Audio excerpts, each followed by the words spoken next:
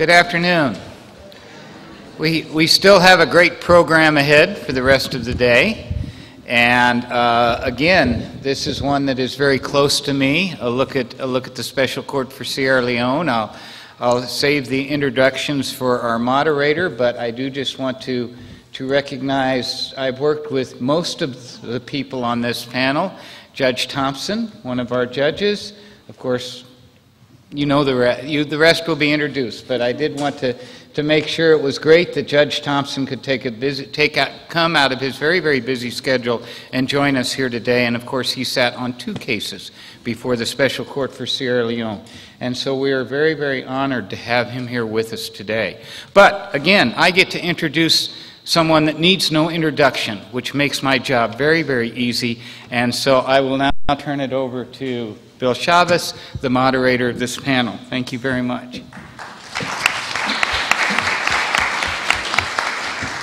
Thank you, Jim, and good afternoon, everybody. This is the third of the sessions on the Special Court for Sierra Leone. We heard about the Charles Taylor trial last night. We heard at lunch from David Sheffer about the establishment of the court. And this afternoon, we're going to reflect on some of the issues around the operation of the Special Court for Sierra Leone, looking back from the perspective of 10 years of operation. This is always the most dangerous session, the one after lunch, where everybody's well fed. And those of you, of course, many of us are used to going to international meetings where people are suffering from various forms of jet lag and sleep deprivation and so on. I was at a conference recently where someone dozed off in the back of the hall and started to snore, and it was very, very disruptive, much worse than the odd mobile phone call going off. And so the speaker turned to the person who was sitting next to this fellow who was snoring and said, "Would you mind giving him a nudge and getting him to stop snoring?" And he said, "You're the one who put him to sleep, you wake him up." Well, we're going to do the session rather like the session this morning that Michael Scharf chaired, where I'm going to raise issues about the operation of the Special Court for Sierra Leone and ask the panelists to intervene. If they wish, they don't all have to speak to every point, and also to give them a chance to speak to other issues that may not arise. But I think that if we have time in the various subjects that I'm going to cover, I will get to them. I think some of the panelists have already been adequately introduced. David Sheffer, most notably earlier during his wonderful keynote speech at lunchtime, and I think Ambassador Stephen Rapp was also introduced yesterday evening. I want to say a few words of introduction about the others. Justice Bankley Thompson, who is the judge on the Special Court for Sierra Leone, who has graced us with his presence here. Distinguished jurist from Sierra Leone, has a doctorate from Cambridge University, worked as a high court judge for several years in Sierra Leone, and then changed careers in a sense, becoming an academic here in the United States. And he had an academic career for many years, then appointed to the Special Court for Sierra Leone in 2002, and served there throughout much of the life of the court as a member and for a time presiding judge of Trial Chamber Number 1. Raymond Brown, who is more on the defense side, and this too is a very important perspective to add to a conference that is just a little bit top-heavy with prosecutors, if I may say so politely, inevitably. And Raymond, of course, worked at the Special Court for Sierra Leone as defense counsel in the Morris Kalan trial. We were talking earlier, this was the trial of the Revolutionary United Front, and Morris Kalan was the second defendant to be convicted. His co-defendant received, I think, 52 years, and Morris Kalan got off light with 30 years sentence. So that's a tribute, no doubt, to the advocacy skills of Raymond. And then finally, last but not least, Binta Mansoureh, who has a like the other speakers, a biography, but hers is about 6 or 7 years out of date, I think, because Minta is currently serving as the registrar of the Special Court for Sierra Leone, which is the head of the registry, one of the 3 organs of the court, and she has fulfilled that role for 2 years as the registrar, and prior to that was the acting registrar, and prior to that as the deputy registrar. So there's information about all of the speakers in the brochures that have been distributed, and I won't belabor that. So let's turn now to the work of the Special Court for Sierra Leone. This morning, Ambassador Hans Corell, in his wonderful talk, touched on the extraordinary chambers of the courts of Cambodia, and he alluded to difficulties with them, and I think Hans basically said, don't follow this model again. We have here, actually, aside from the International Criminal Court, 5 international criminal tribunals that are represented by prosecutors. So 2 of them are joined at the hip, so to speak, the international criminal tribunals for Yugoslavia and Rwanda. Not only are they joined, they have similar instruments for their operation, but they're joined in their conclusion in the sense that they will be reunited again in the residual mechanism that's being established. The other 3 all have peculiarities, all have differences, and David Sheffer spoke about some of the differences involved in the creation of the Special Court for Sierra Leone. So if we accept Hans Corell's comment that we shouldn't really follow the model of the extraordinary chambers of the courts of Cambodia, should we follow the model of the Special Court for Sierra Leone? Is it a better model? How does it look now from 10 years of operation as something to be emulated, perhaps not in whole, but perhaps in part? Are there aspects of it that actually work rather well and serve as a model for us? So let me ask perhaps Justice Macaulay Thompson, would you like to speak to that first? Well, let me begin by saying that some judges refuse to pontificate on matters which they properly believe might fall within the jurisdiction of social scientists. I am one such judge, and on matters of this nature, I tend to speak with a considerable amount of judicial circumspection. But I certainly think that there is a consensus among academics, among professionals, international lawyers and judges, that indeed the Special Court for Sierra Leone can be regarded as a model for international criminal justice. And the literature that I have read convinces me that the court has done a very good job. And speaking again judicially, I would assess the performance of the court from the perspective of certain criteria.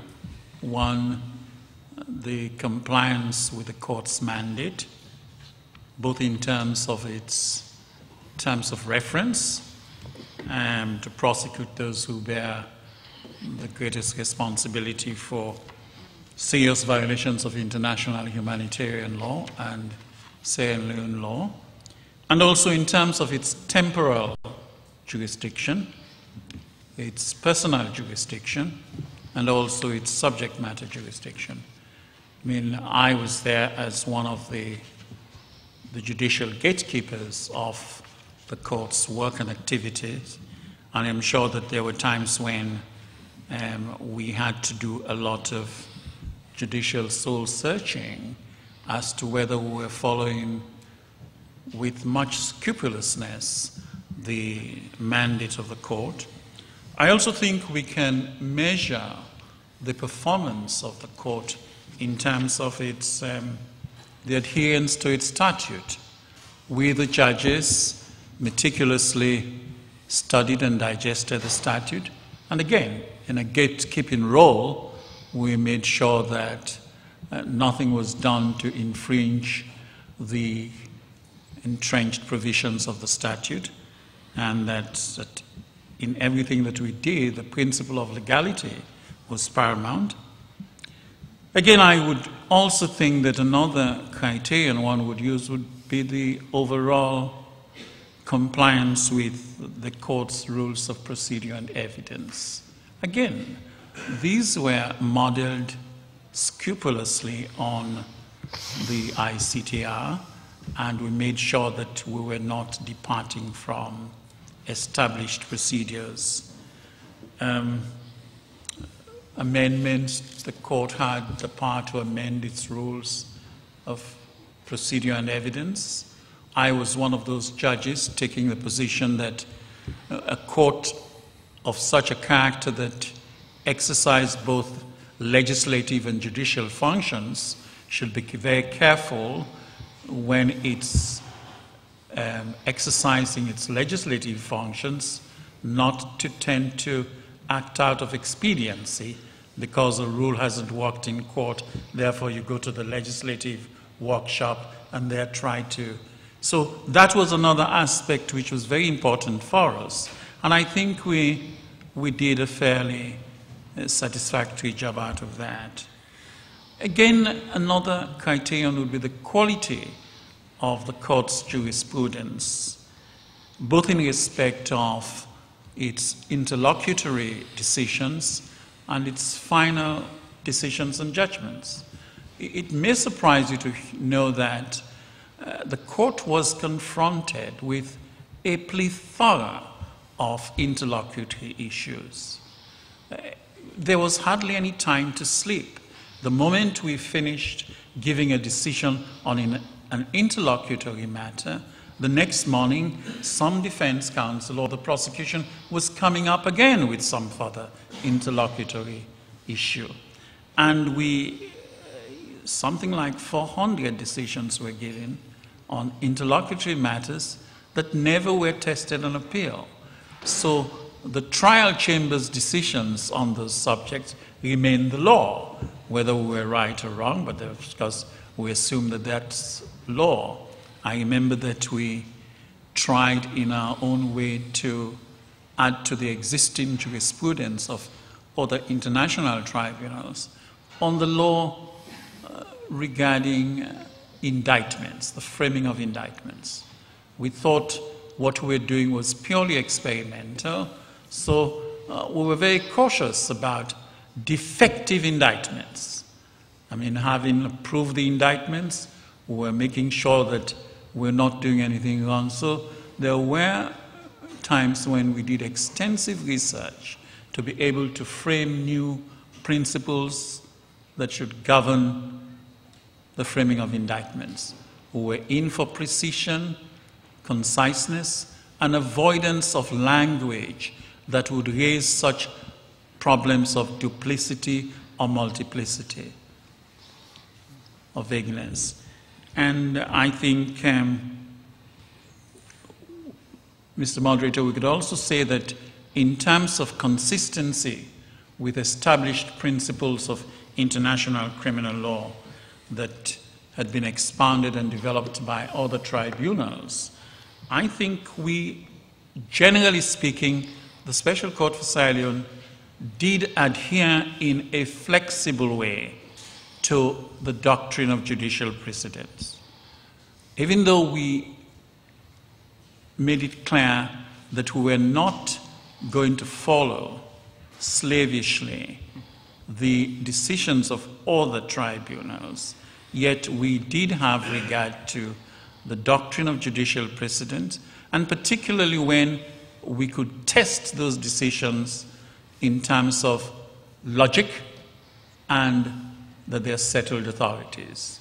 For example, there were areas of the law that were so settled that we could not be unduly creative or innovative without upsetting the judicial apple cart. So that was another area where we focused. We were very, very much careful. And I want to just produce the empirical evidence that this was a model court because of the meticulousness. Another criterion that we could use is the conduct of the trials. were the trials conducted fairly, impartially, and in accordance with established rules of procedure and evidence? I would say, generally speaking, they were. I mean, and I would place this at something like an A level. We did struggle, to maintain that, because that was seen as one of the core values of the judicial culture.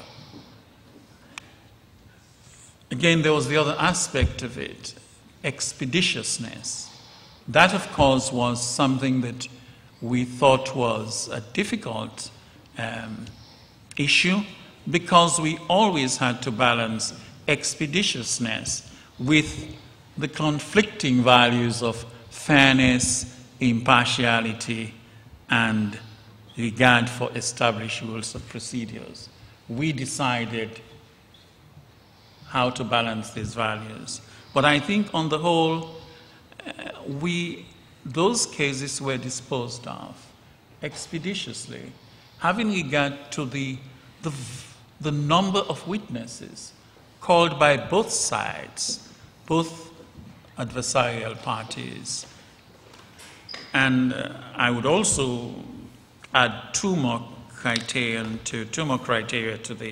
to my list: the full recognition and application by the court of the doctrine of equality of arms.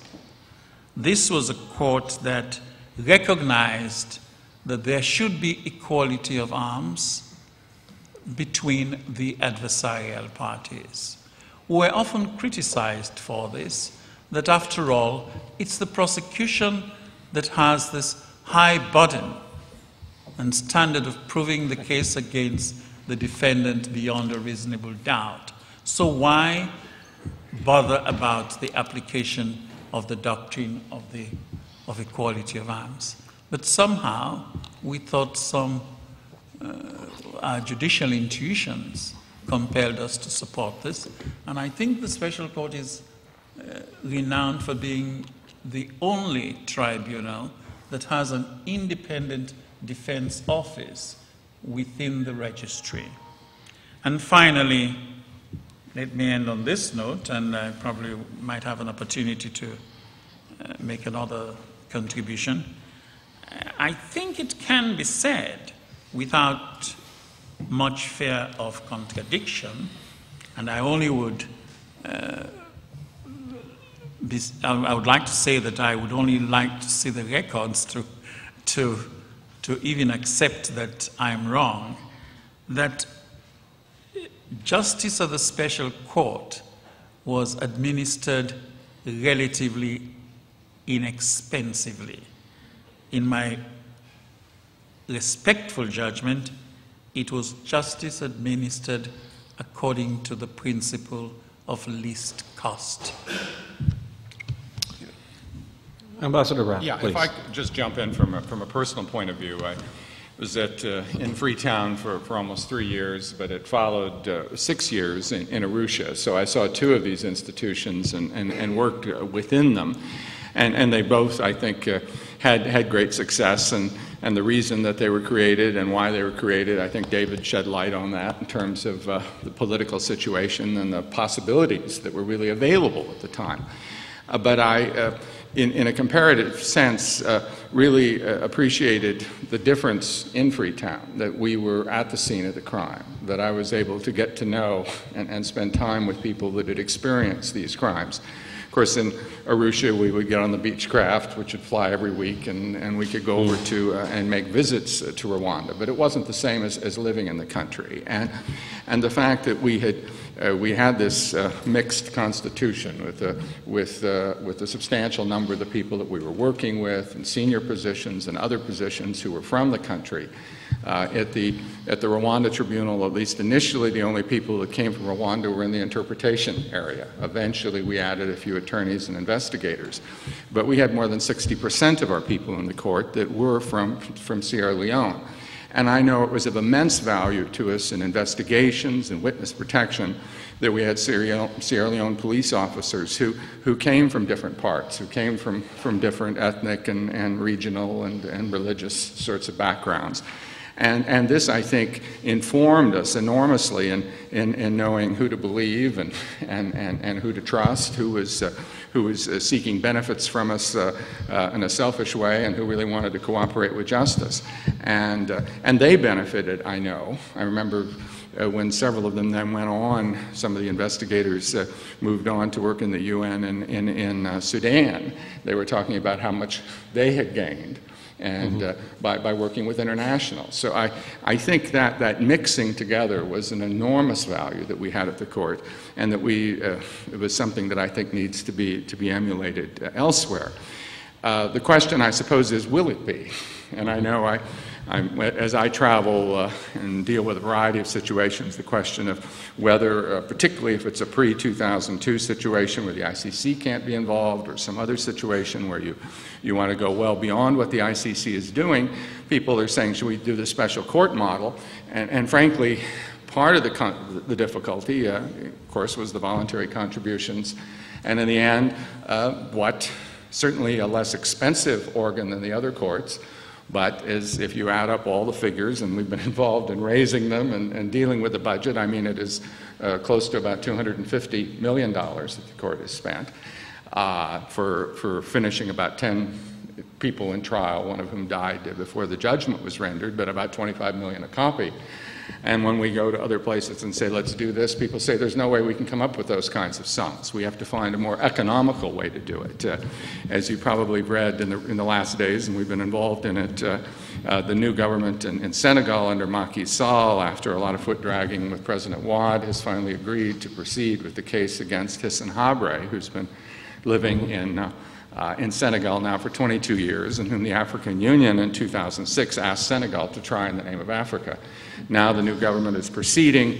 We're looking at a budget of around $12 million and a court that will be based on an international agreement between the African Union and Senegal, the precedent that David talked about. And there'll be a couple judges coming from the international level, but it will be a court within the Senegalese system, with the pay scales and the expectation and the system being largely consistent with what's happening in that country. Now, can it be done for that? I think it can be. Many people think that's even a rich budget. But I think in the future we'll see probably some of the lessons of the special court learned in the sense of the importance of mixing international and national personnel, but I think the direction will go to a greater extent to build it within the national system, though of course we could have, again, the challenges that we have in Cambodia, but there are ways around that, like in Bosnia, where initially we had a majority of international judges, and then they were phased out. So I think we've learned lessons here, but they're lessons that, this has been a great success, and we need to look at the very positive things that have occurred here and build on it, but build it at the right size. Thank you. Just before giving the floor to Raymond, someone who has a blue Audi station wagon outside, you're about to be towed. Please. I think I might add a slightly discordant note to today's conversation. David, thank you anyway for inviting me. Because I think that we're at actually a critical transformative moment. And I think that the project of challenging impunity has been the subject of some premature declarations of triumph. And I say that especially inspired further by the comments of Ambassador Correll this morning, because I believe that the question of adequate resources for defense counsel is a serious, serious problem beyond the question of equality of arms. I think certainly in the two institutions I've been involved with, the International Criminal Court and Sierra Leone, it raised its head in difficult ways. And I think it cannot be ignored. Let me just take a brief step back. I was in Kampala in 2010 because my wife Wanda, who is my co-counsel in Sierra Leone, and with me in the International Criminal Court, where we represent victims from the Darfur, represent the first recognized. We're in Kampala, where I was sitting having lunch with David Crane, and a woman joined us and asked us how we knew each other. And I began the most impartial, disinterested description of the Cologne trial. About 2 minutes into it, David tapped me on the shoulder and said, "You're arguing the defense for Morris Cologne." So I will try not to be an advocate in that sense, but I have no reason to disagree with the claims that much of what's done by prosecutors in this area is God's work. But by any theological structure, I can understand God cares about the defense function as well. It is a function that I think is not fully appreciated, is often decried by voices in the public space that should know better, and I think it's important for me to be in places like this where there are people who understand that function. But, for example, we went to Sierra Leone. I'd been trying cases domestically for 25 years, some pretty complex cases commercially and in white-collar law. My wife, who was much, much younger but had similar experience somehow.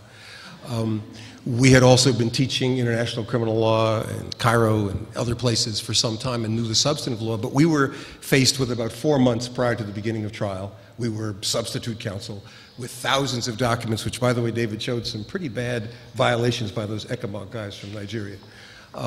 But we had to absorb it all quickly, and when we got to Freetown, when I went the first time, a problem that proved to be endemic, and many of these were problems that came out in Judge Cassisi's report. I mean, for 3 defense teams, 3 defense units, for the CDF and the RUF and the Armed Forces Group, there were 3 sets, 3 defendants, 3 teams, 9 groups, 1 vehicle.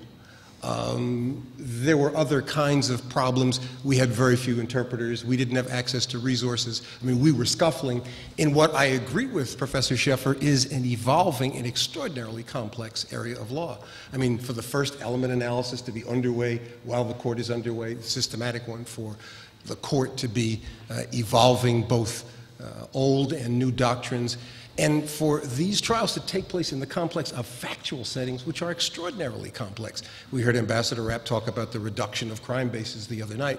I mean, that with reduced crime bases, they are still factually of extraordinary complexity.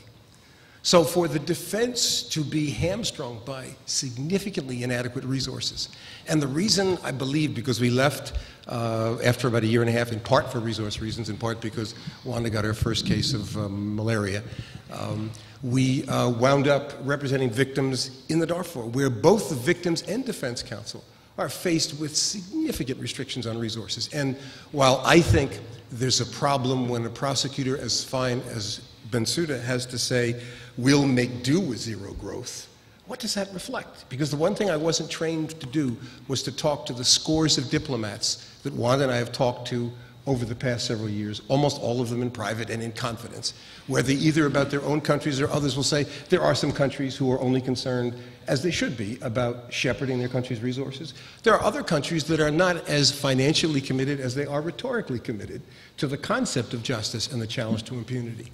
And it seems to me that at that point, number one, to squeeze the prosecution function while expanding its situations and cases is obviously absurd on its face.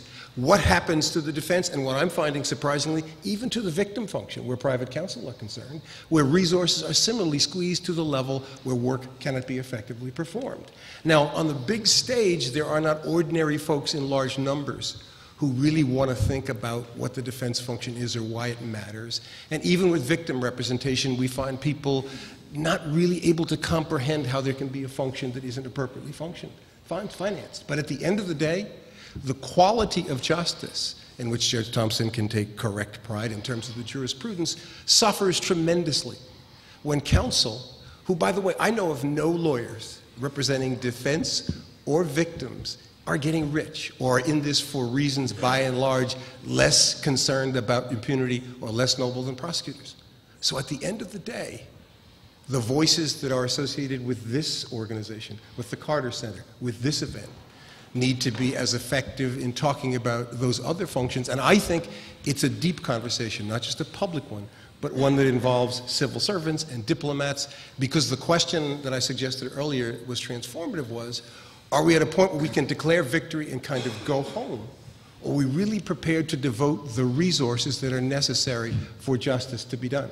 In ordinary trials, with ordinary crimes, in countries where the crimes are complex, the pretrial period can be years, the trials can last for weeks and months. Why would we not expect cases that involve thousands of events and incidents and hundreds of people and profound and complex legal questions to have a cost associated with them. I think that's an issue we have to meet head on, and I don't think that we can forever ignore that issue.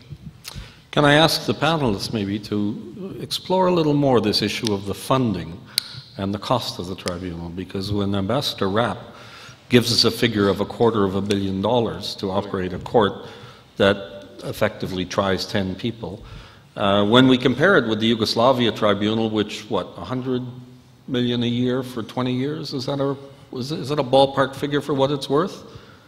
It's cheaper. Divide 2 billion by the number of people who were processed by the Yugoslavia tribunal. If it was the same cost, it would be 8 times 10, 80. And it's much more than that, who went through the Yugoslavia tribunal. But when it was being set up, it was being vaunted as a superior model financially, but I wonder if that's the case. But David, in his remarks at lunchtime, pointed out also that when it was being discussed, and this was going to be funded by voluntary contributions by states who were prepared to support the court, that there were many reasons why that was troublesome. So here we are 10 years later, you found the money. So it worked, actually. You could look at it that way and say that you can do it. So I wonder if you can just reflect a little bit on that, about the funding. Is that a model that could be followed again? Because I can imagine people in the United Nations saying, you see, you pulled it off once, you could do it again. And others saying, don't ever do that again with the contributions. Binta Mansouri. Yes. Before I get to the funding, my good friend Raymond raised very interesting issues. I think to respond to all of that would be beyond the scope of this panel discussion. And I look very much forward to an opportunity to have a constructive dialogue with this Defense Council in terms of, the issues they raise concerning adequate resources, which is all relative, because I think this court stands out in terms of providing adequate resources, not only, to the prosecution for trying cases on behalf of victims, but also to ensure due process and the rights of the accused. As I say, it's beyond the scope of this discussion. Talking about funding, yes, we found the money, but at a great cost. Sometimes it's not just headache, but a migraine. The special court, for us, it's all about financial crisis management over the years, where 2011 is the only year in 10 years that we had adequate funding for 1 year. It's been having, adequate funding for 3 months, then for 4 months, you go back to 2 months, and then you run all over the world. Time required to be on the ground, to provide the kind of leadership required in administration, to provide the support services to the organs. You spend most of that time on the road, seeking funding. Go to the European Union, come to the US, all over the world. And, even judges, the president of the court, get involved in that. It does question the credibility of the court. We have confidence in the credibility of the court, but it's all about perception. Defense counsel at the special court has raised this issue about, big donors providing money. It's a non-issue, but still is a perception issue. The reason why I say it's a non-issue, the money provided to the court is the money used to pay judges, prosecutors, and defense counsel. So that's why I'm saying it's a non-issue. Our budget, our annual budget, has ranged from $16 million per annum to $36 million at the time we had all cases running. So in that sense, we are a very relatively, cheap court. But to say that because we found the money, it worked, I would, say it didn't work, although we were able to find money. As I speak to you right now, I sit here, we will run out of funds on, September 15th. That's not a way to run the court. So it's not working. We have to find a better way of funding these institutions, in order to enhance the credibility of the institutions. And I would say at the moment it's even more challenging. I mean, there are countries that were major contributors to the court that gave us millions that are now saying, well, maybe we'll give you 200,000. And given the global financial crisis, I mean, if we were setting this up today, I don't think we could look forward to raising the funds that we need. So it's not a good model in that sense. On the other hand, it may be the only model that you have available to you because you don't have the support to do it through assessed contributions, and then you've got to figure out how you can change it. So you're saying when Ambassador Correll says, don't follow the model of the extraordinary chambers, you'd say, please don't do what they did in Sierra Leone if you don't have to. If you don't have to, yes. Yeah. Justice? Yes, let me, in fact, in support of Defense Counsel Brown, let me underscore the acuteness of the problem. I was one of those judges in trial number 1 who was adamantly opposed to responding to interlocutory motions brought before the court by defense lawyers for judicial intervention in fiscal matters. We had about 10 motions asking us to intervene, to order the registrar to provide adequate financial resources for defense counsel, either because counsel had complained that the amount of money they got in their contract for this particular, the IUF case was a case in point. And constantly we did receive these interlocutory motions, and I said to my colleagues, but how do judges determine whether the amount of money that's given to defense counsel in respect of support for the defense is sufficient or not? And is it within our jurisdiction to summon the registrar before the court and to ask her to or him to provide all the details? We, the judges, were going to get into a difficult area of accounting and financing, which is not part of our judicial mandate. But somehow, in exercise of our so-called mysterious inherent jurisdiction, we were able to urge the registrar to do justice. And of course, we left the matter to the registrar and the defense counsel to negotiate the most acceptable compromises, because again, judges are being invited sometimes to get involved in matters that they are not trained for, that they don't even have any training. I don't remember when I was at law school that I did anything in fiscal sustainability, financing, and all that kind of thing. But it did indeed. But the point, when I highlighted the doctrine of equality of arms, I really highlighted it in the context of the desire of the special court to ensure that its proceedings were in fact conducted fairly, impartially, and in accordance with established rules. I wasn't really adverting or alluding to the sufficiency of the resources to support the defense office. And I think this, I want to quote Ambassador Rapp just briefly yesterday. Yesterday he said, this is a world of states, and it's not fair to somebody walking around writing down what you say to use it the next day. But I actually agree, because in both the courts that we've been involved, we had no quarrel really with the jurisprudence or with the registry, but rather with people who would tell us in confidence, look, we're constrained by the funders of this institution. That's what I'm saying. There's another model for which, quite frankly, I'm not trained, and quite frankly, no one listens to, they don't even listen to us as counsel for victims, who you would think are sympathetic. I mean, we've met with many staff members from many missions involved with the ICC who've been very receptive and talked to us confidentially, but we have no clout. Defense counsel has no clout.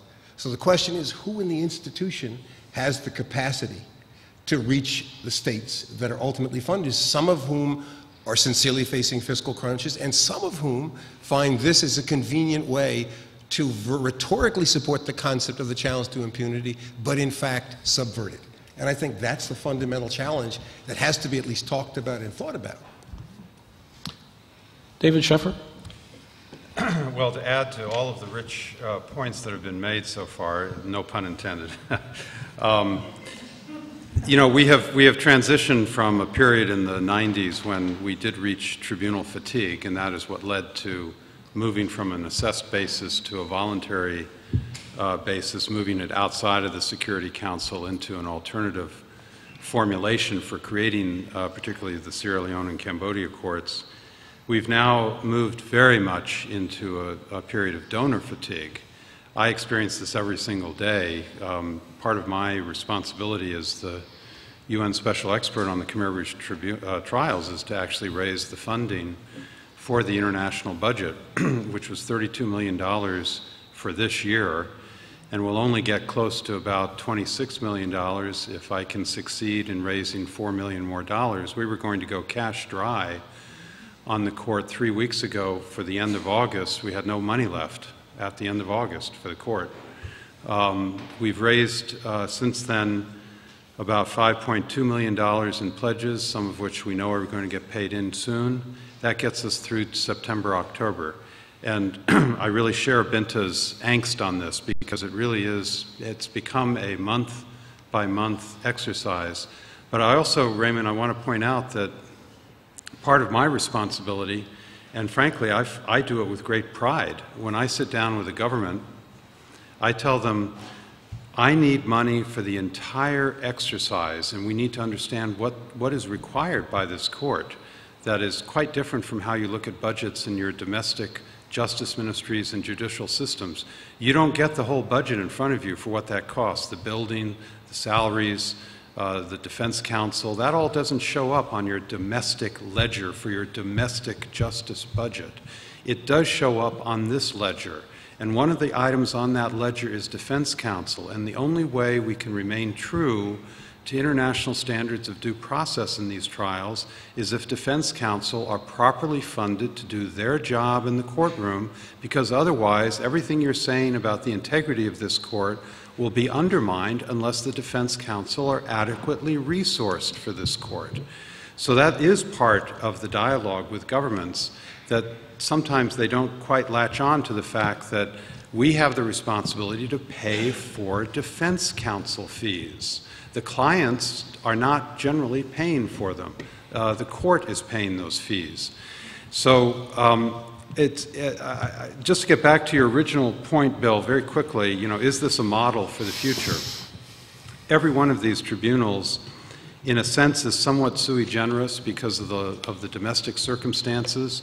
Even in the Special Court for Sierra Leone statute, you know, there are very unique provisions in there to deal with peacekeeper liability, with the liability of juveniles, with the funding stream, and with even the seat of the court.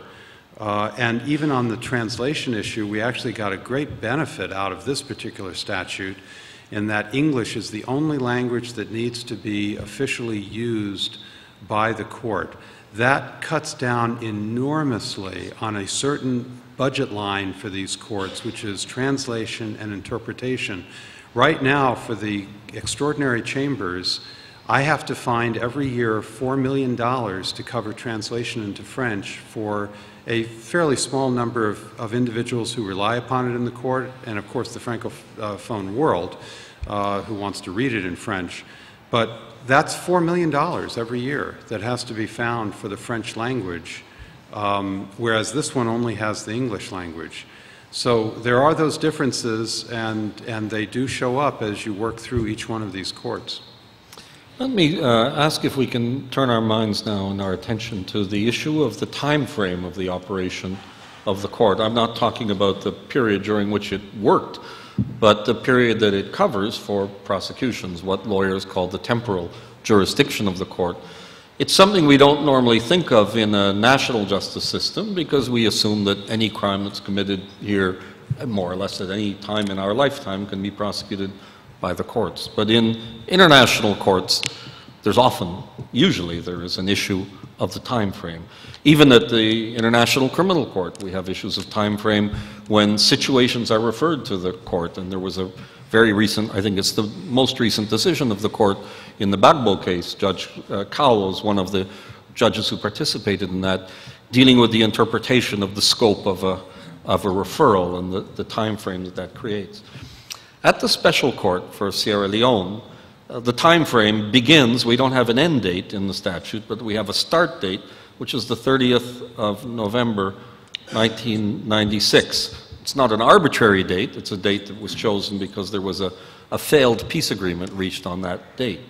But actually, the conflict began in 1991, March of 1991, with the invasion, the incursion into Sierra Leone by the Revolutionary United Front. In the Secretary General's report, to which David Sheffer referred in his remarks at lunch, I think that's explained by saying it would overburden the court to have to deal with the period prior to the 30th of November 1996, which it was an odd explanation considering that this is a court set up to deal with impunity, and if it was going to prosecute those who bear the greatest responsibility, one might think that the court could figure out where it was going to focus prior to that date. So the question I'd like to ask is, what was the consequence of that? Did that hurt the work of the court? Did it result in the court delivering an incomplete picture of the Civil War, the conflict in Sierra Leone? Was that a wise move in retrospect to do that? Stephen? Yeah, and I had to deal with the burden of it. For instance, of course, Rwanda, we only had 1994, January 1st, and in the media trial, we, in the end, weren't able to use the Hutu Ten Commandments, horribly inciting document published in Kengura, because it was published before January 1st, 94, and we were constantly in difficulty in dealing with the events that led up to the genocide because of it. And the judges would try various efforts to maybe say, well, you could look at the conspiracy evidence, but you couldn't look at everything, you could look at the background. I think the mistake was replicated, though with not quite such narrowing consequences in Sierra Leone with this November 30th, 96, because the war began in March of 91. And it was possible for Charles Taylor to take the stand and say, oh, of course, my forces went in there in March of 91. And of course, there was all the evidence of the horrors that had been committed by those NPFL forces in Sierra Leone in 91 that people remembered. You know, then of course he could say, well, but we got out, 92. After that, I had nothing to do with it. And so, to a large extent, you know, our hands were tied behind our back in terms of being able to present the entire picture. It was important for background, but in terms of counts of conviction and the evidence upon which an individual could be held responsible for crimes, it had to come after November 30th, 96. So I think it was artificial. If you're going to deal with these conflicts, if you're going to deal with a civil war, you need to go back to the date when that conflict began, or you're asking parties to go through contortions and to limit relevant evidence from the consideration of the trier of fact. Justice Bankley? Yes, quite. In fact, that issue of the temporal jurisdiction came before the courts, the trial chamber in which I officiated, in the IUF case, when, in a very oblique way, when evidence by some prosecution witness was being presented which related to episodes and events that had taken place before the 30th of November 1996. And again, as I say, in a very vigilant and gatekeeping mood, the three of us decided to stand the case down. We went into chambers and conferred whether we're being ensnared into some difficulty here, evidence being brought out, which in fact relates to the time prior to the cutoff date. So I cautioned my colleagues that I'd have nothing to do with it, and I don't even want any exceptions to be canvassed by the prosecution as to whether they can use this as part of history. I said this properly belongs to the kind of work that the TIC would be doing. My colleagues were initially of the view that, well, is it possible to use it to explain? I said, you know what? From an abundance of caution, let us get away from this particular area. It may well be a snare for us. And that was how it came. And you're right.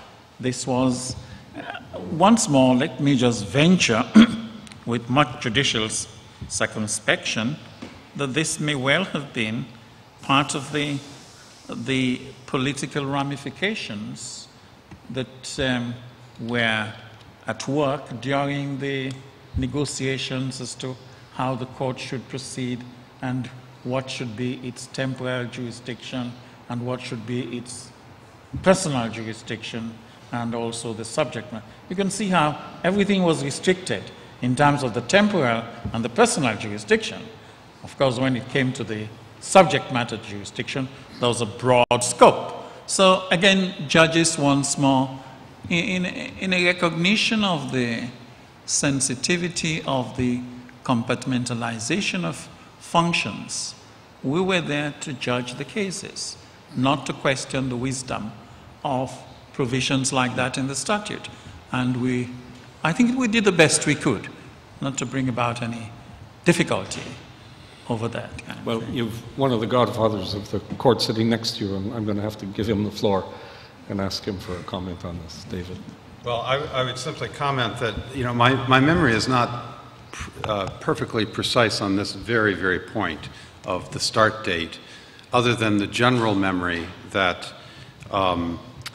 we had, just as Judge Thompson just said, we were very focused on restricting the personal jurisdiction of the court to those with the greatest responsibility. And there was a political dynamic in that discussion such that if you're going to so restrict the personal jurisdiction, there would be good reason not to burden the court with opportunities that stretch all the way back to 1991, rather restrict the temporal jurisdiction to some reasonable period that would relate to those who would be suspected for rising up as possible accused during with the greatest responsibility. It was somewhat similar to the thinking we had on Rwanda in 1994. Believe me, we went through many weeks of discussions with the Rwandan government, which actually started with the start date of the early 1960s. They wanted the Rwanda Tribunal to go all the way back to the early 1960s on its temporal jurisdiction. And finally, you know, governments found that utterly intolerable because of the wide net that might ensnare the tribunal in.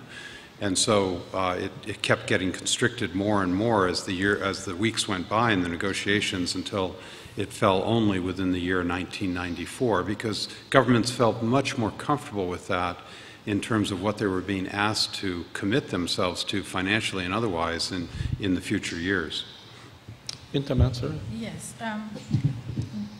The temporal jurisdiction and personal jurisdiction of the court, it was one of the frequently asked questions by the people of Sierra Leone when this court was set up, because most people who were abducted, victims, you know, the victims, they knew when they were abducted.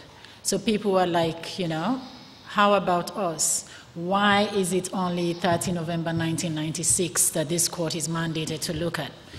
Why is the you know, mandate of the court limited only to those who bear the greatest responsibility? And what does that mean?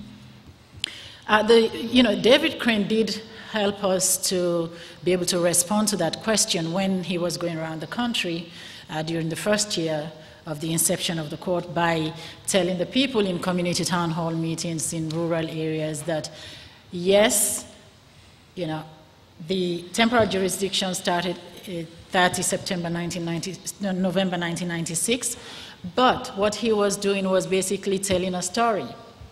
So we used that to explain to the people that, yes, although it's November 30, 1996, but your collective sufferings will be looked at, because if you look, the sufferings abroad, whether it's crimes against humanity committed, from 30 November 1996 or 1991, the fact of the matter is people will be held accountable, for crimes against humanity or war crimes and so on and so forth.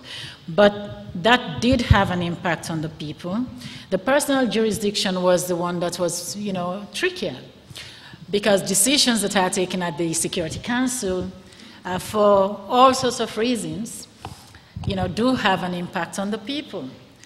And it became very clear to us at the special court, that what was considered, those who bear the greatest responsibility by the decision makers, and even perhaps the prosecutors, was different from what the community members were saying in most cases, because the war, spanned over a decade, and then people saw in their, communities, next-door neighbors, the perpetrators, of crimes against them. So as far as they were concerned, those were the people who bore the greatest responsibility. So one of the questions they were asking us, why those people, how about these ones we're seeing here? Why weren't they brought to justice? Of course, we did, respond to the question by linking their experiences, crimes committed by perpetrators, on the ground, the rank and file, with the leaders who bear the greatest responsibility, for it to make sense to the people. But the point I'm trying to make is, yes, these kinds of limitations do have an impact, and have an impact perhaps that may even survive the existence of the court. For what it's worth, I once speculated that the reason why the United Nations limited the jurisdiction to pick that date was because there had been, of course, an earlier peace agreement that the United Nations had endorsed and that included an amnesty provision without an objection from the United Nations. And perhaps there was a concern that this would be legally complex to go prior to that. But I have no evidence to support that. It's pure speculation. And from what David said, what I am pleased at is they didn't make the Lome Peace Accord of July '99 the start date, and that we would have lost all the horrible criminal conduct of Operation Spare No Soul and No Living Thing and the attack on Freetown. Yeah, sure. That would have been devastating. So we're happy that it was brought back to this rather quickly failed agreement of November 30th, '96, just as another date. And it did, I think, allow us to get in representative conduct, but and we were able to bring in as background and as similar acts evidence some of this, but as Justice Thompson indicates, the judges were uncomfortable with that, and it did, I think, make it much more difficult sometimes to prove certain counts against individual accused. We had a temporal limitation at the Truth Commission as well, and we basically decided to ignore it. But then we didn't have defense counsel to disrupt that. Now, Binta has sort of directed us to the next dimension of this problem of the jurisdiction, and both the jurisdiction but also the selection of defendants, which is this issue of those who bear the greatest responsibility. David Sheffer alluded to it in his remarks as well at lunchtime. In the choice of defendants, which was made, I think, in effect by David Crane and his team, but David bears the greatest responsibility for the choice of those who bear the greatest responsibility. Obviously, that was his decision. And he did something very interesting in that he selected three kind of groups of defendants. Later, we learned of Charles Taylor as well, but at the time, there were the three categories of defendants from the three combatant factions, if we can speak in this way. And I recall, because I was there at the time, that one of the choices was not very popular with many of the people in Freetown, which was the decision to prosecute the CDF, the pro-government militias who participated effectively in defending, as people saw it, many of the defending them from the attacks of those who bore the greatest responsibility. It was a courageous decision on his part, I think, and it was quite remarkable. It's something that has plagued other prosecutors and will continue to do so, particularly at the International Criminal Court, where those types of decisions have to be made. So in hindsight, 10 years or 9 years later after those decisions, did he get it right? Was that the right mix? Was it a mistake to go after the CDF because they didn't ultimately bear the greatest responsibility? We can look at the sentences and say, well, their sentences weren't as high as those of the others, so that demonstrates that they weren't in the same category. So I'd like your reflections on that. Well, let me just jump in, because it wasn't, obviously when I became special court prosecutor, there were the people who had been charged. I considered perhaps charging one additional person, but the decision was made by the first prosecutor. And my own view was that the decision to prosecute Sam Hinga Norman, who is one of the most popular people in the country, frankly, the effective Minister of Defense, and was one of the most courageous and important decisions of the court, and the two other co-accused. And I know your work in the TRC. I remember once seeing the sort of total of victims coming in talking about which groups had done it to them.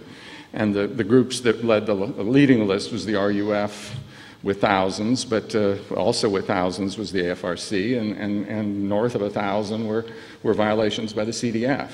Every other faction was way down under 100. And so there's no question that there was enormous crimes committed by certain elements of these organizations. And to some extent, the violence of the conflict was to some extent a reflection of one group being violated and then using that as an excuse to do something even more brutal against the other. And so I think the idea and this is not to say that the CDF wasn't properly motivated in fighting to restore the democratically elected government. It's not the whole CDF that was a joint criminal enterprise, et cetera, like perhaps the RUF was. But there were individuals that were involved in acts that literally went out, as in Corobundo, and said, well, let's kill everybody. Let's leave, as Sam Hanger-Norman said in his speech before they went into Corobundo, I want everybody dead. I want every building destroyed except to bury the mosque and the school. And he was angry when there were people left alive. This was viewed as fighting fire with fire, but it's the kind of fighting fire with fire that burns every building and down and burns up every life. And so going after, I think, both sides was key to justice and key to the sort of peace that we have in the country today. And so I think it was extremely important, and I was proud that we were able to follow through and win convictions, and then when sentences were short, in the case of the two surviving defendants who were convicted, to win longer sentences on appeal. Justice Bankley Thompson? I mean, my short answer would be clearly, and again speaking here, not only judicially but judiciously, I think it was a legitimate exercise of prosecutorial discretion. Yes, Raymond Brown? Yeah, I have no experience in selecting defendants for prosecution. But I do think that there is an interesting question that needs to be discussed, and maybe it warrants a conference of its own, and that is, outside of command responsibility, what are the theories of accountability by which we reach conduct that was reached at Sierra Leone through the concept of JCE, which we on the defense side saw as just convict everybody, but is really a joint criminal enterprise. I like the Lubanga verdict because I'm a victim representative, but I think the concept of foreseeability as the touchstone is very troublesome. And what troubles me the most is the draft protocol statute for the African Court of Justice and Human and People's Rights, which would seek to criminalize unconstitutional change of government and make it, in the context, an addendum to the core crimes. There are lots of other issues to discuss surrounding that court that I'm sure we don't have time to go in, but I don't know what the outer parameters of that are, because it would seem to criminalize what we've always thought of as lawful conduct, that is, overthrowing a government, following the laws of war, and in a manner consistent with human rights, especially that government is itself engaged in violations of human rights.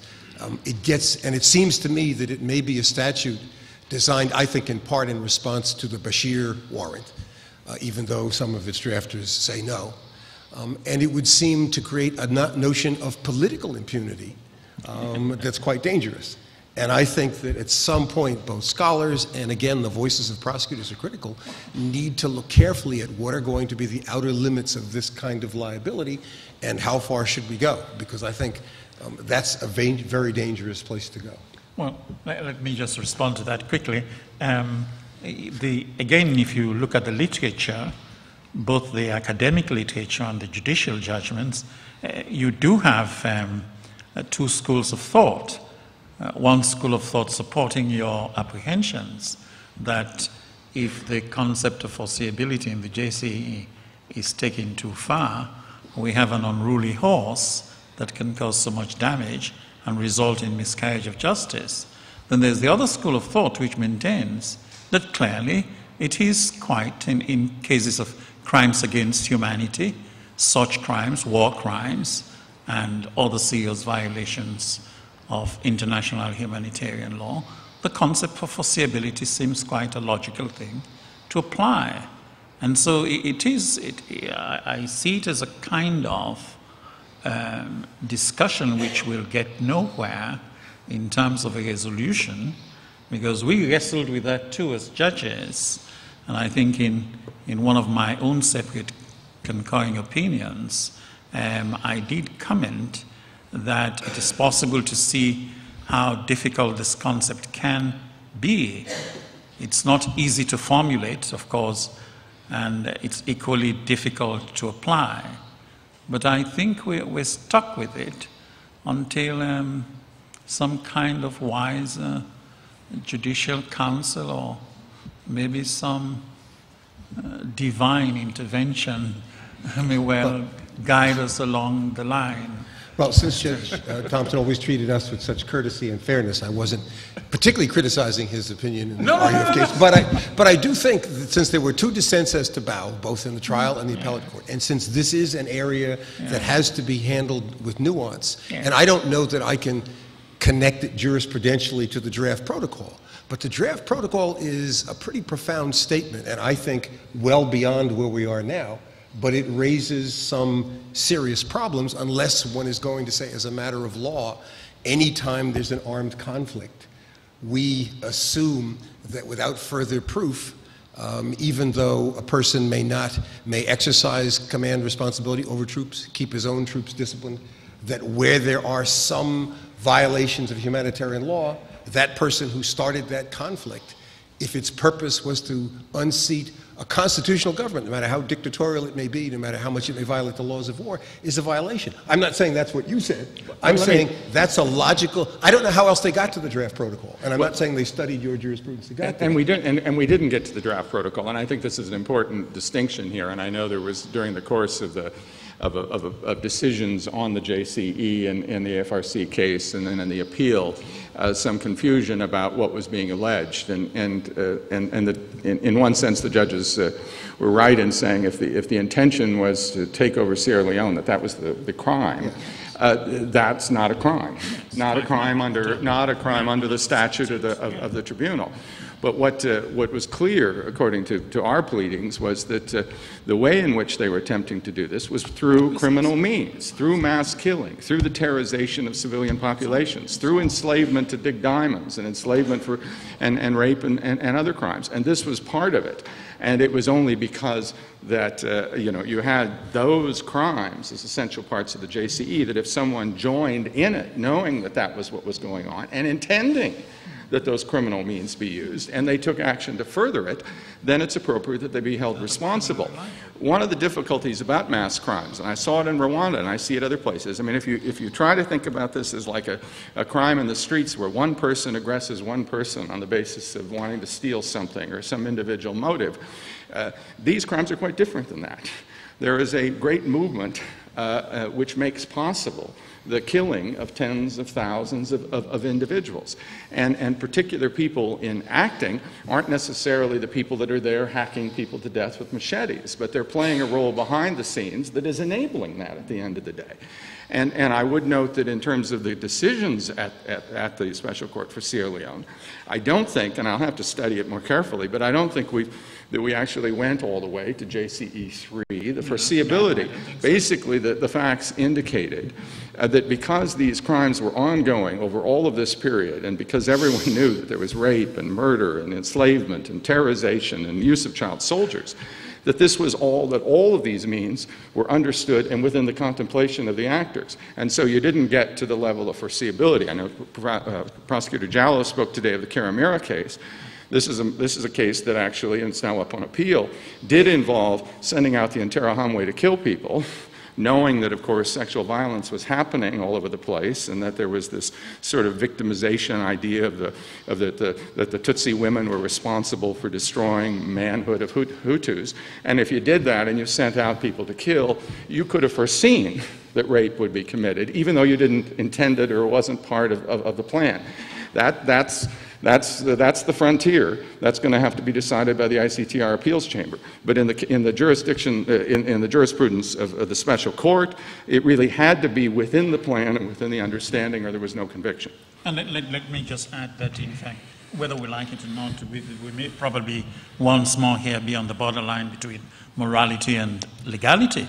The question for me would seem to be also whether if you may not have been part of an original plan, but you come in at some stage and you join and you help to achieve the objective of the plan, where should your liability begin and where should it end? But that's one of the complexities of the JCE. We are dealing with situations of plural criminality. And these are the peculiarities. It's somebody who just comes late in the picture, but yet does something to advance or promote the criminal design. Does he necessarily escape liability because he came late, even though he assists to pursue the criminal design with knowledge of the criminal design? These are the complexities, and plural criminality poses its own peculiar problems of liability. I think for the benefit of the people in the audience here who are not specialists in international criminal law, the acronym JCE refers to a concept known as joint criminal enterprise, which is kind of like an organized crime approach to prosecution. It's a very arcane debate that we could spend, several of us could spend the whole weekend discussing in detail. But I'm going to suggest that we move on. I think Binta wanted to talk, you had another comment about the selection of the, candidates for prosecution. Yes, well, just very simple. As you rightly said, this will be an ongoing debate and definitely a legacy of the court that academics and all sorts of people would continue to discuss. Yes, you have to leave us that. Yes, for the people of Sierra Leone, it's very simple. When the indictments were issued, the question was, should people who fought a just war be indicted or not? So there was confusion, there was anger, and there was curiosity. And what we did was again, for good reason, the population, the whole special court concept was a new thing in Sierra Leone. We had to explain through our outreach programs how the court works. And so we had to explain to the people, yes, the court was indicting based on how people fought wars, not why the war was fought. And that question was asked for several years. Again, I know we're running out of time, but the important thing is the first 2-3 years where every corner of Sierra Leone, whether it was in the south, north, east, or west, people asked, why did you indict the CDF? Today, that question is basically not coming up at all. That shows the power of outreach and of explaining to the communities, engaging with the communities, how the court works. Because again, this cannot be an exercise for lawyers and judges as, because the issues are complex. So in terms of, did we get it right? From the people's perspective, initially, it was a very confusing, act by the prosecutor's office. But eventually, the people understood why even those who fought, just wars could be indicted. Mm-hmm. Can we look at a development that was referred to in last night's panel, and that was one of the more dramatic events, the decisions by the Special Court for Sierra Leone, and that was the decision to move the Charles Taylor trial to The Hague. Stephen Rapp told us about how much of a benefit it was for the court that it was actually there on site where the conflict took place and where the victims and the perpetrators and where everything was. And if I'm not mistaken, we were told last night as well that this was really at the demand of the new president of Liberia, who was terrified of the trial going on there. There may have been other reasons. I think, was that under Sir Desmond's watch, that move? Mm-hmm. And so, in hindsight, was that the right decision at the time, or would it have been? Could it have stayed there? And well, we were obviously. It doesn't mean that we're criticizing those who made the decisions, but just looking back and saying, if we know what we know now, could it have been held in Freetown?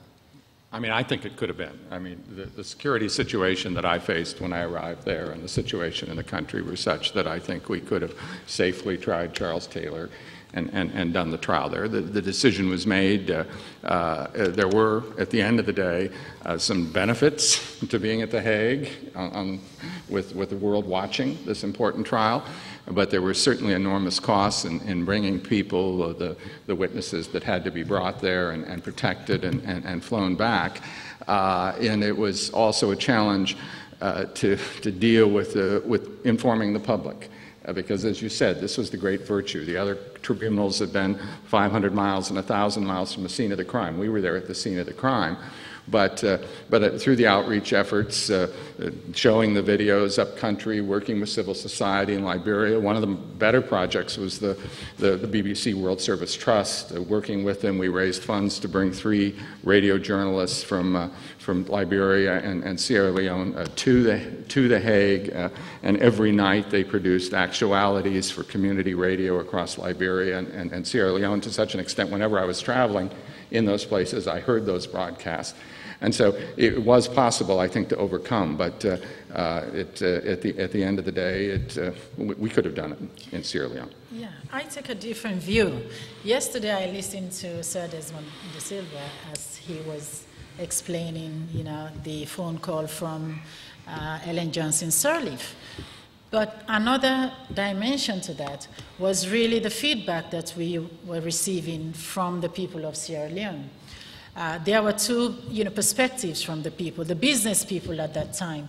Those who really had a lot to lose were very anxious not to have the trial in Sierra Leone because they were just starting to rebuild their lives, so they were afraid of trying Charles Taylor in Freetown, what would be the consequences, the security implications of having a trial in Sierra Leone.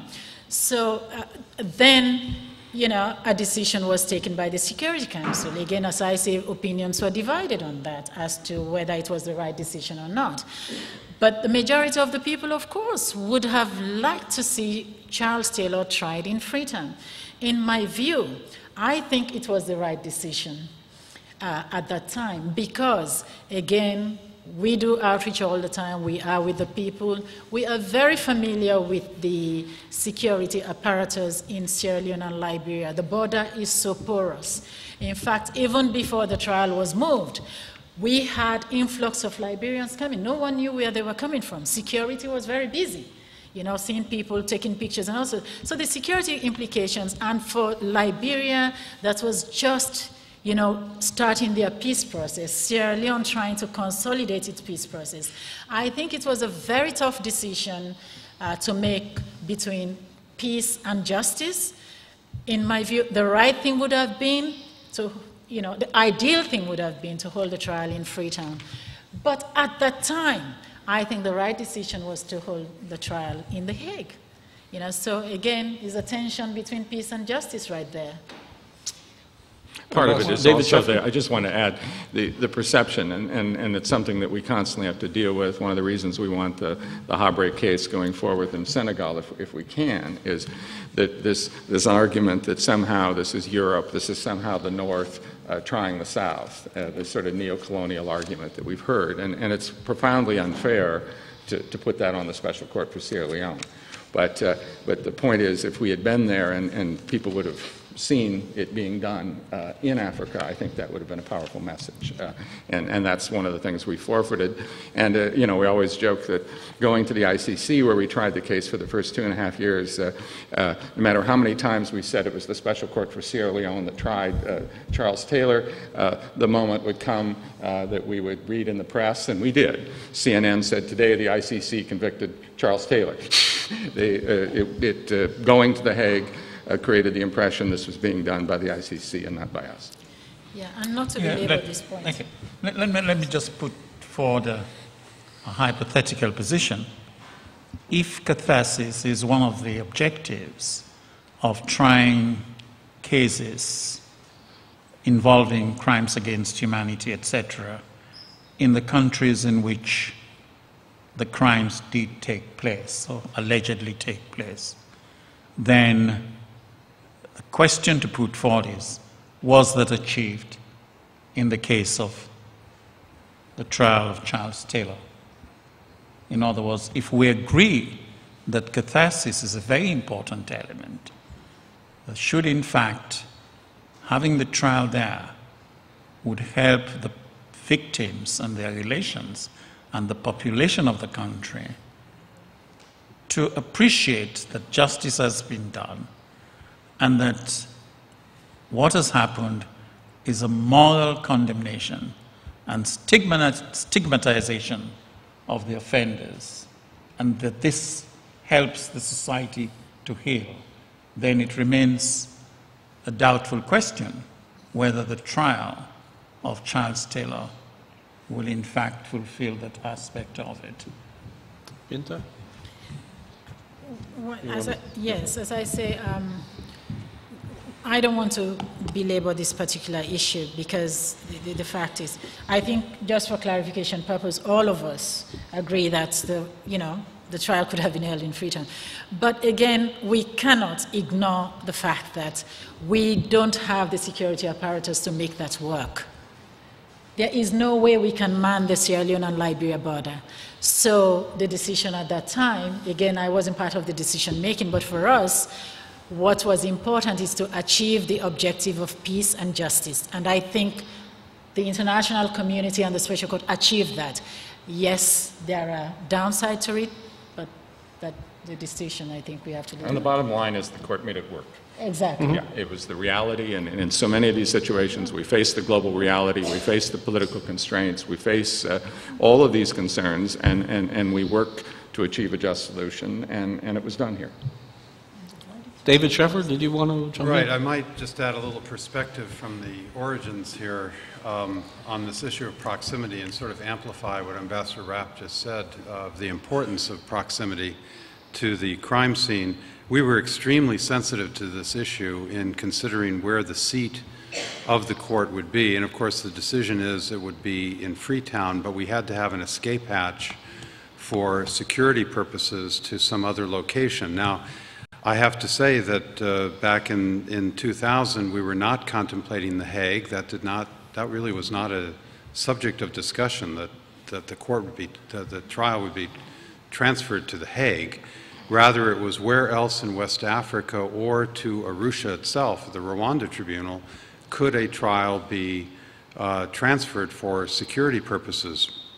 So that was really the gist of it. It was West Africa or Arusha.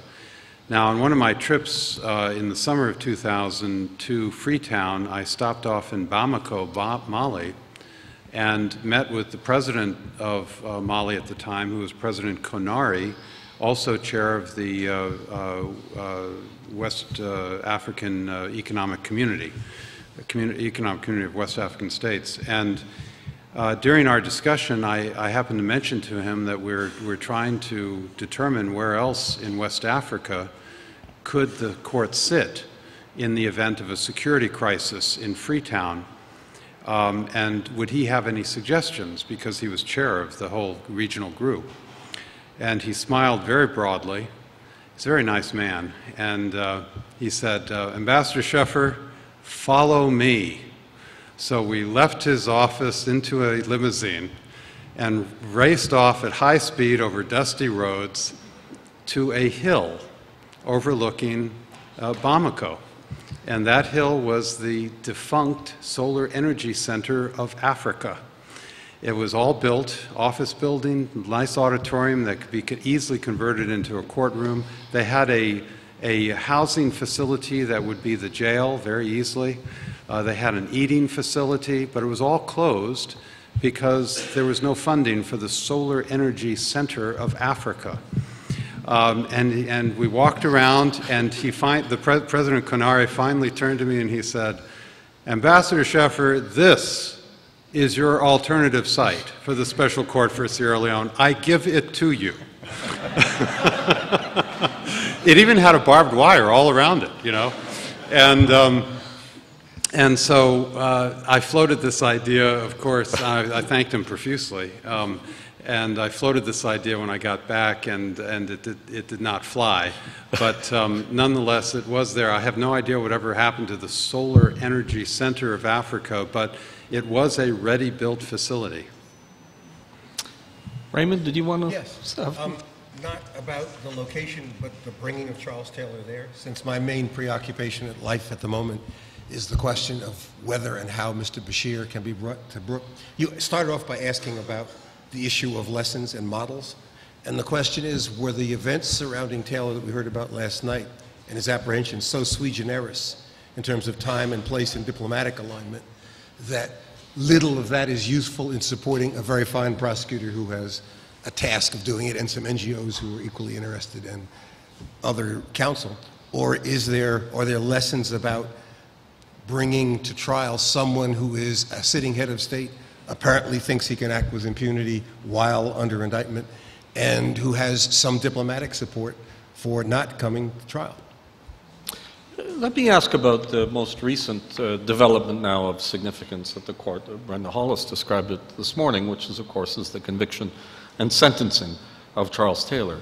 And we know that Charles Taylor was found guilty, as Brenda described, of aiding and abetting and of planning, but not of the joint criminal enterprise part of the charge. In other words, the prosecutor got some of what she was asking for, but not all of it. And I presume this is a matter that's going to be litigated on appeal, and we can't predict the outcome exactly. But how important is that to the narrative that emerges of the conflict, of placing the role of Charles Taylor in the conflict as being the sort of the linchpin of the conflict, the man who bears the greatest responsibility, or more someone who may be on the sidelines or on the periphery? How important is that to the legacy of the court? And will it be satisfactory to have a judgment of aiding and abetting and planning? Or does that appeal have to succeed in terms of what the court leaves as a legacy? Anybody want to handle that? Or? Well, Stephen. Obviously, we're awaiting an appeals decision, and we can't anticipate that. But as I said last night, I was enormously satisfied by the judgment. Obviously, didn't find him responsible on each of the modes of liability, but the fact that the judges did say that the aiding and abetting that he provided was so substantial that without it, it would have been impossible for these crimes to be committed. The RUF would have run out of gas, resources, and ability to do what they did in that horrible year of 98 and 99, and then also to be held responsible for the planning of really the most brutal campaign of that campaign of terror. And so I think if this is the final resolution, I think it's a success, and a story is told. Of course, in every case, I mean, Nuremberg, there were 3 acquittals. You can go back and revisit and wonder about evidence and the responsibility of individuals. But in a criminal proceeding, you never win everything. You can't see every event. You don't see every connection. And you have this burden of proof beyond a reasonable doubt. And people don't expect a court to tell history. Historians do that. They establish a criminal responsibility based upon admissible evidence, appropriately challenged vigorously by the defense, and then finally decided by judges, both on trial and on appeal. David, Jeffrey? I would just add that I, of course, defer to the prosecutors in terms of the significance of the ruling at the trial chamber and then what we may anticipate at the appeals chamber for Charles Taylor. Just going back to the 1990s, I would just say that, or from the perspective of the 1990s, I suppose, I was very satisfied, at least with the level of accountability that was established at the trial chamber level. When we were drafting the statute, the point of it was to ensure that Charles Taylor would be someone who would be investigated by the court, and we really weren't going beyond that in our expectations of what the court might produce with respect to the results of that investigation of Charles Taylor. But we certainly wanted it to have the jurisdiction to investigate him for the crimes, alleged crimes committed in Sierra Leone. So at least from a drafter's point of view or a negotiator's point of view, I certainly leave it to the prosecutors as to the significance of what has happened at the trial chamber, what may happen at the appeals chamber. But it certainly, when I heard the judgment, I certainly was not shedding tears. I thought, that was a productive outcome from what our expectations had been. Thank you. Well, I think our time is really up. We've scratched the surface of some of these important issues.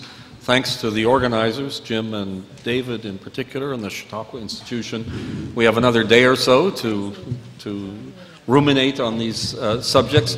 Let me just leave you with a parting thought about the Special Court for Sierra Leone after 10 years. We often ask in discussions about international justice, what does this do? What do we accomplish? What's the purpose of it? And part of it, at any rate, is to promote peace. And that's in the statute of the Special Court for Sierra Leone. And we'll never be able to know how much the Special Court for Sierra Leone contributed to the well-being of the people of Sierra Leone. But since it was established, and over this decade since it was created, Sierra Leone has been through the most prolonged period of democracy and peace in its history since independence. And I would like to think that maybe the court had something to do with that. So let me ask you to thank our panelists in the usual manner.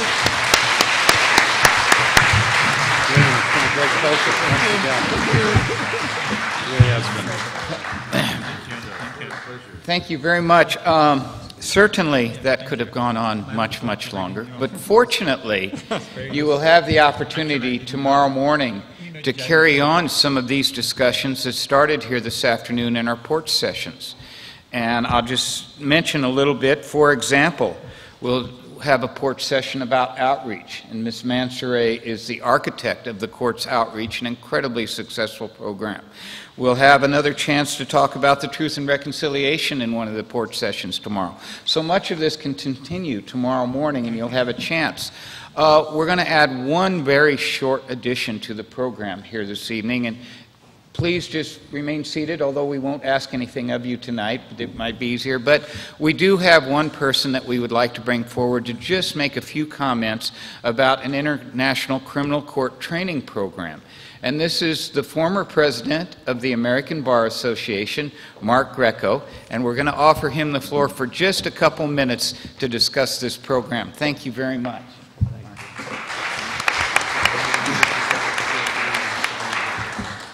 Good afternoon. I'm sorry to delay our break, but I do appreciate the opportunity to tell you about a project that I think is significant. I am Michael Greco, not Mark Greco. There may be a Mark Greco out there, but I'm Michael Greco. I'm, as Jim said, past president of the American Bar Association and chair of the ABA Center for Human Rights. And I'm very honored to be able to speak with you. When David told me about an hour and a half ago that I'd have a few minutes to speak, it brought to mind the man who was invited to speak, and he accepted the invitation and then was told that he would only have 5 minutes to speak. And the man said, "How can I cover everything I know on this subject in 5 minutes?" And the answer was, "Speak slowly." Let me set the table this way. On November 21, 1945, in the Palace of Justice at Nuremberg, Germany, U.S. Supreme Court Justice Robert H. Jackson, as Chief Nuremberg Counsel for the United States, made his opening statement for the United States in the case, the United States of America, the French Republic, the United Kingdom of Great Britain and Northern Ireland, and the Union of Soviet Socialist Republics versus Hermann Wilhelm Göring et al. Justice Jackson said, among other things, eloquently, "The privilege of opening the first trial in history for crimes against the peace of the world imposes a grave responsibility. The wrongs which we seek to condemn and punish have been so calculated, so malignant, and so devastating that civilization cannot tolerate their being ignored because it cannot survive their being repeated. That 4 great nations, flushed with victory and stung with injury, stay the hand of vengeance and voluntarily submit their captive enemies to the judgment of the law is one of the most significant tributes that power has ever paid to reason. Despite the advances that followed the Nuremberg trials, the 20th century, despite the adoption of the Universal Declaration of Human Rights and other important international instruments, was nearly as bloody as the first half.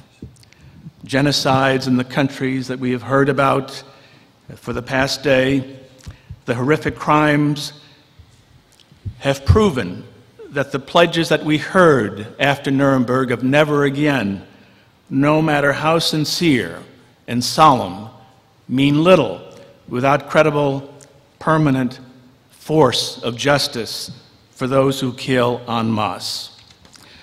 To that end, the American Bar Association, starting in 1978, called for the creation of such an institution, a permanent international criminal tribunal dedicated to ending impunity for atrocity crimes, to securing justice for victims, and by so doing, deterring future atrocities.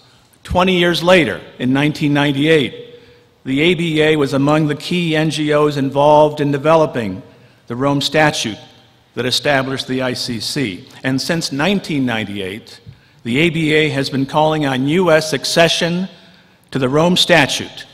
And until that happens, for U.S. engagement with and support of the ICC's vital work.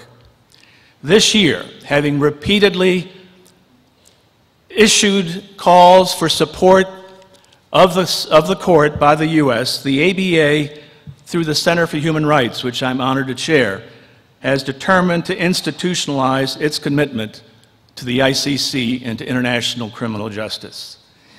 I am therefore pleased to announce that the ABA, International Criminal Court Project, which will transform long-standing ABA policy into action, will be formally launched in October. It will foster greater U.S. engagement and cooperation with the ICC in 3 ways. Number one, after many discussions with the leaders of the court during the past 8 months, I'm pleased to say that there is a will and a support on the part of the leadership of the court to engage in steps to improve the operations of the court. And the ABA is pleased to be part of that. One part of it will be education, education of personnel at the court, education of lawyers throughout the United States and other places about the work of the court, educational forums to take place in Washington, D.C. and other places where the stakeholders will come together, members of the court, U.S. government leaders, lawyers, defense counsel, to have honest, candid discussions about the work of the court, what it is not, what its jurisdiction is, what it is not. And thirdly, advocacy by the American Bar Association and its 400,000 members in the United States with our government on the importance of the work of the court.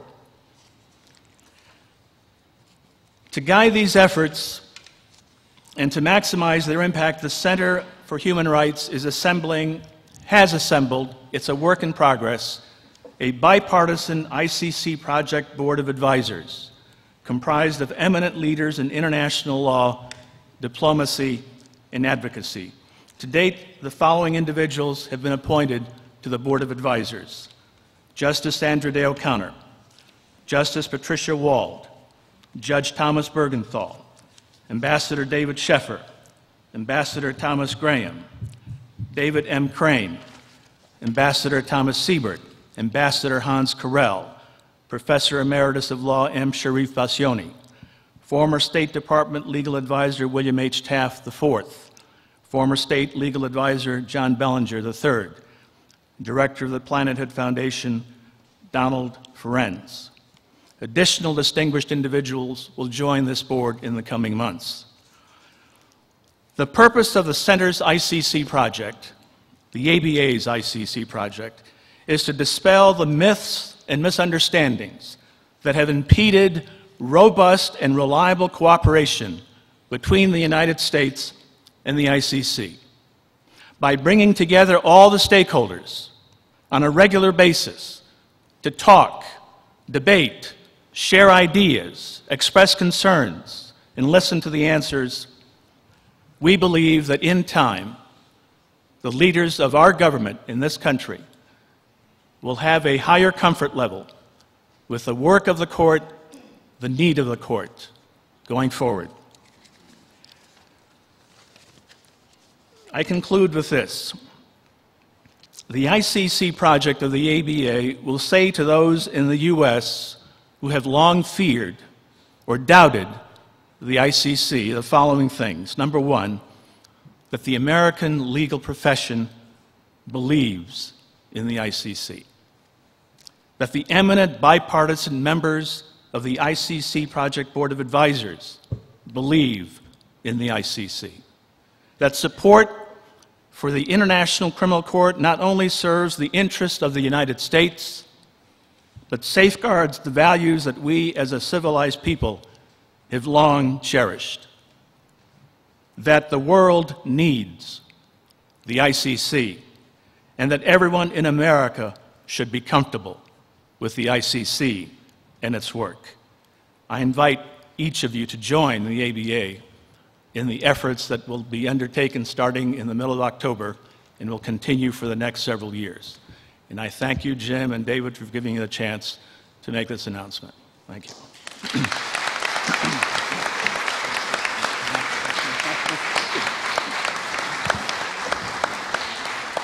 Thank you, Michael. Okay, before I release you back to the remaining sessions for the day, but we still have 2 porch sessions yet today back at the Athenaeum Hotel.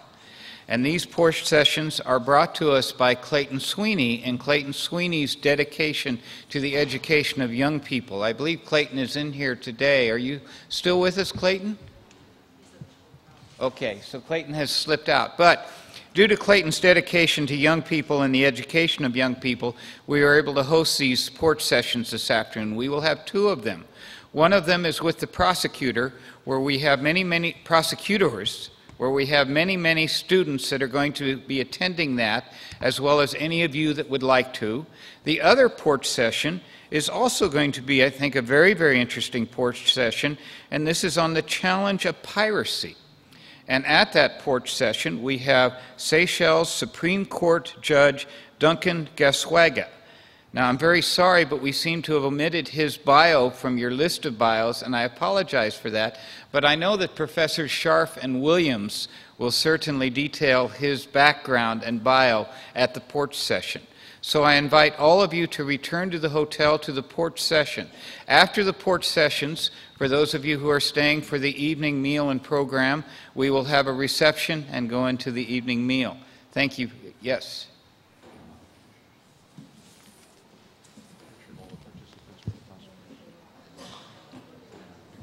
Right here? All the speakers. Okay, there's one more agenda for the speakers that have been here with us tonight. We're going to hold you back here that are here with us for the few days. We're going to hold you here for one more photograph. We can never have enough photographs, and so thank you very much. So if you're a speaker or one of the participants, a moderator, please stay for a photograph. And the rest of you, the buses should be lining up. The buses are lining up. Is it raining right now? It's pouring. Okay, so a mad run to the buses. Thank you very much.